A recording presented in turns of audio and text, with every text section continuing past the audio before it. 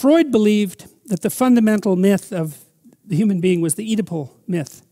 And the Oedipal myth, from a broader perspective, is a failed hero story. So the Oedipal myth is the myth of a man who develops, who grows up, but then accidentally becomes too close to his mother, sleeps with her. He doesn't know who she is, and as a consequence blinds himself. And there's a warning about human development gone wrong in that story. And I think that Freud put his finger on it extraordinarily well, because human beings have a very long period of dependency.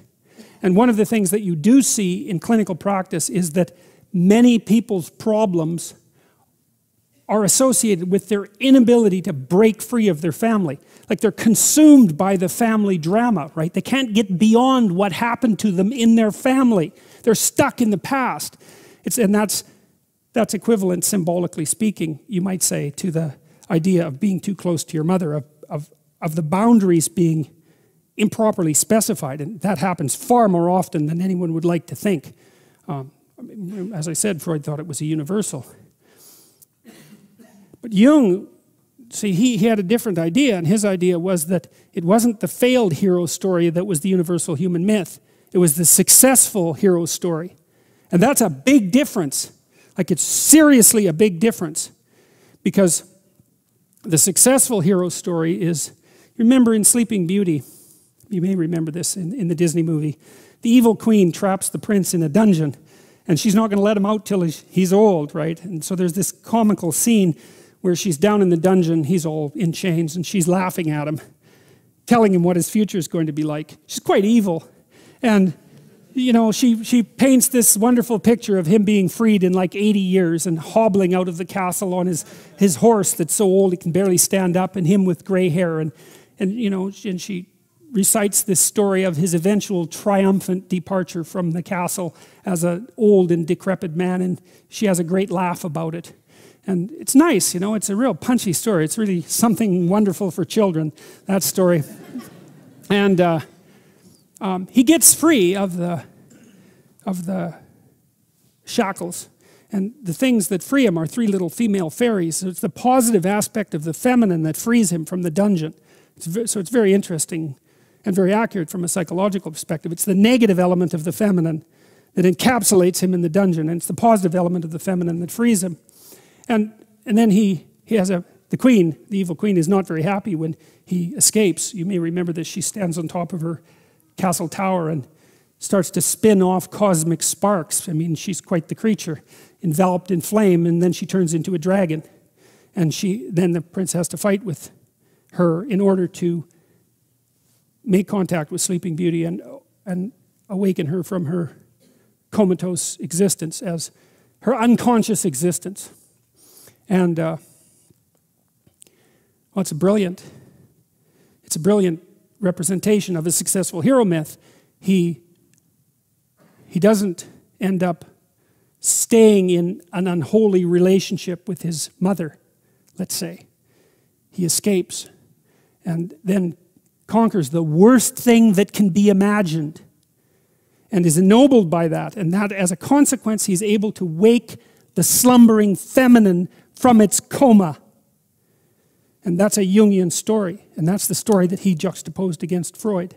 See, Freud thought of religious phenomena as part of an occult tide that would drown rationality.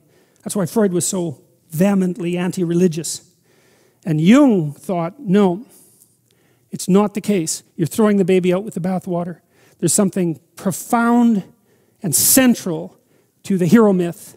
And Jungian clinical work is essentially the awakening of the hero myth in the analysand, in the client or in the patient, to conceptualize yourself as that which can confront chaos and triumph, and that's associated with an ennobling of consciousness and the establishment of proper positive relationships between male and female.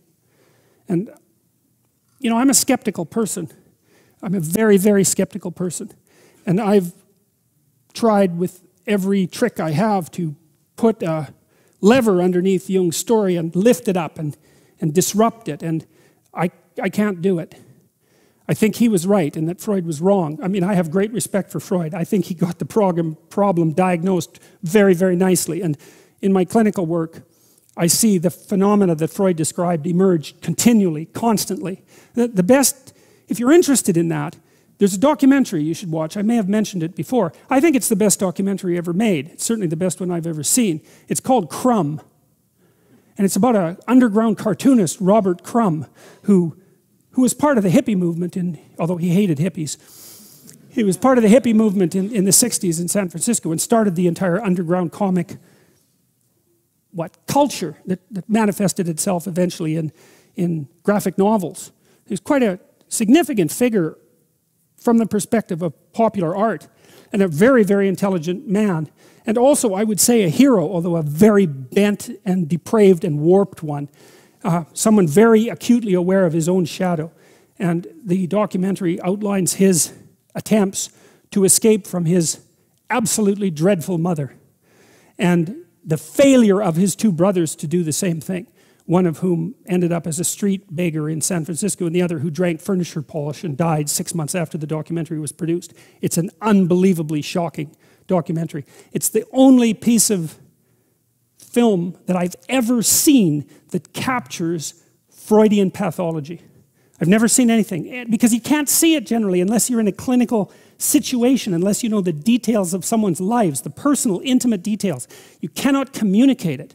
But the documentarist who made the film, who's Robert Zwigoff, if I remember correctly, was a friend of the Crumbs. And so he got access in a way that no one else would have. And they were also very forthright and forthcoming about their situation in general. I would highly recommend that. It's a real punch. If you want to know how a rapist thinks, like if you actually want to know, because maybe you don't want to know. In fact, you probably don't want to know.